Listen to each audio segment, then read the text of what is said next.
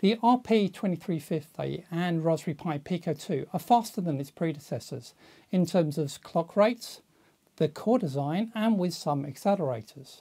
How does it compare against the RP2040 and the Pico? For some of my use cases, well, let me tell you. Hi, I'm John, your concierge to the world of the Raspberry Pi Pico, Pico 2, robotics, IoT, and other fun tech. Remember to subscribe and join the community. Comparing performance for real-world evaluation is hard work. To be useful, it needs to focus on the specific use case. Otherwise, it's very difficult to get a clear picture of performance. I've previously done some evaluations of the RP2040 and Pico, calculating the value of pi to 1,000 decimal places.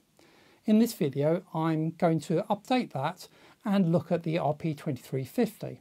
Then I'm going to look at the floating point unit on the RP2350 and its performance, comparing the floating point library we had on the RP2040. If you like this video and it helps your learning or projects, why not drop me a cash tip using the super thanks button below the video. I'm saving these up to get myself to open source in San Francisco next year, and I'd appreciate your help in getting there, and of course I hope to see you there too. Please hit that like button on the video and subscribe for more. In previous videos, I've looked at the performance of the RP2040, i.e. the Pico, and I've looked at that on things like Python as well as on C++. And in C world, I've looked at that on bare metal, i.e. just running on the SDK and running with a kernel like FreeRTOS, and what difference that makes. In this video, I'm going to update that, and I want to look at the bare metal, i.e. just running under the SDK, but looking at the comparison between the performance of the RP2040, i.e. the Pico, and the RP2350, i.e. the Pico 2, and just see what that looks like for some of the use cases.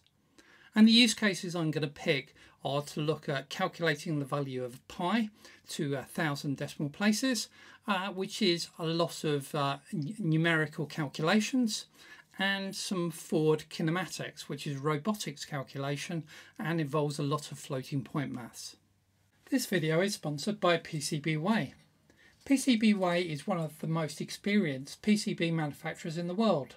They pride themselves to be your best business partner, as well as a good friend in every aspect of your PCB needs. As well as being a PCB fabricator and PCB manufacturer, they also do 3D printing, CNC, and sheet metal work. Have you seen their new design competition, including a wide range of themes and real cash prizes? Go check it out today. As always, all of the code for the examples I'm going to show is actually on GitHub, and I've got a repo here that's got several examples in it. The example we're going to look at first is calculating the value of pi to 1,000 decimal places and seeing how many times we can do that within a minute. And the algorithm I'm using is the Spigot algorithm, and I'm using this library here to do all of the work for me, so I don't have to write it. So the pi algorithm is this Pi 1 core here, and that's the one I want to look at first. And if we have a look at the code, this is the same as I did in the previous video, so I'll very quickly talk through this. Basically, all I'm doing is setting up an alarm to call back in 60 seconds, and then I'm actually using this loop here to do some work, and the work is going to calculate the value of pi to 1,000 decimal places using this Spigot algorithm.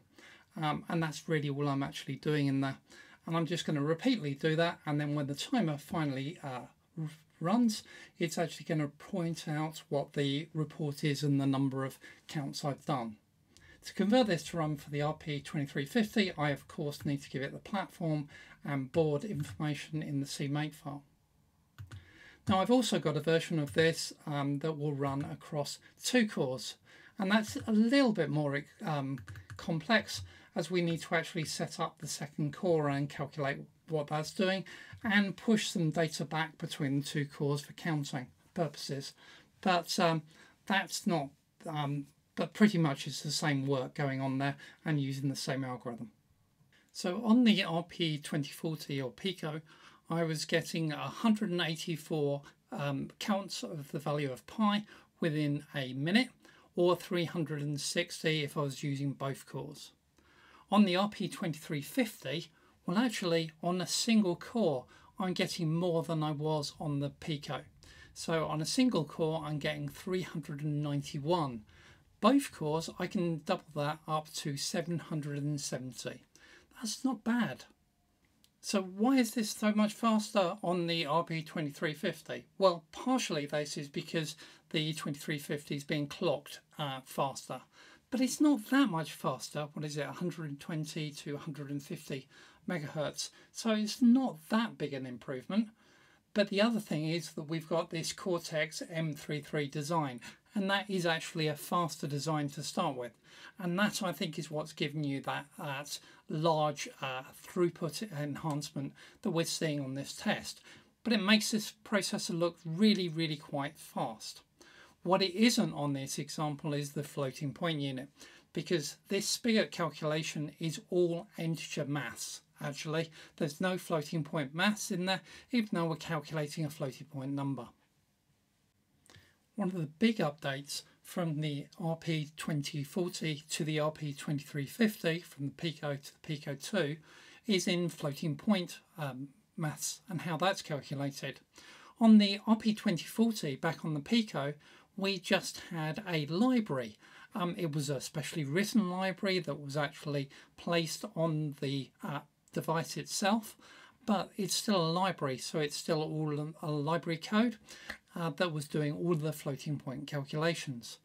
On the RP2350, we now actually have a dedicated floating point unit with floating point registers and floating point calculations in the assembly code.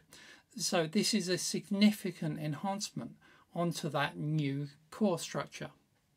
So I'm going to test this out, and I'm going to test this out using Ford Kinematics. So take my interest in robotics. So Ford Kinematics is basically taking all of the lengths of the different parts of the arm and all of the angles and actually calculating what the position therefore is of the end of the arm based on all of that information. And it's quite a lot of floating point maths to do. The library I'm going to use to do this, and I'm basically going to hard code this algorithm, is called Eigen. And Eigen is basically a matrix and that sort of mathematical calculations library. So for my floating point test, I'm using this example here, FPU perf. And let's have a look at that code. And this is pretty simple too. All we've got in here is another counter with a stop on it, and we are doing some test code here that's basically using the Eigen library to allow me to do this forward kinematics calculation. So I've got here all of the stages of the chain, and it's going to go through and calculate, and then it's actually going to return the sum of x, y, and z. Just because I was trying to get it to return something and not get optimized out by the compiler. And the code basically is going to repeatedly count that and how many times it can do that chain calculation within 10 seconds.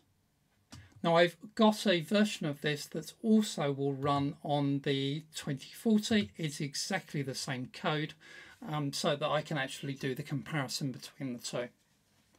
So when I run this code actually on the RP2040, I find that within that 10 seconds I can do this calculation of this robotics calculation 5,558 times. Now on the RP2350, using that floating point unit in hardware, actually I can increase that massively, a 320% increase in performance and number of calculations I can do. Now on the RP2350 we also have the ability to back off and say don't use the hardware for the floating point unit, but do this in software, and the software version of floating point calculations provided by the compiler. And that drops us down, and then we only get an increase of 235% off of the RP2040. To do that calculation and force it to use the software compiler's version of floating point, what you do is use these CMake directives to change what you're using for floating point library. The RP2350 and therefore the Pico 2 is significantly faster than the Pico. In these use cases, the RP2350's integer arithmetic on a single core is faster than both cores on the RP2040.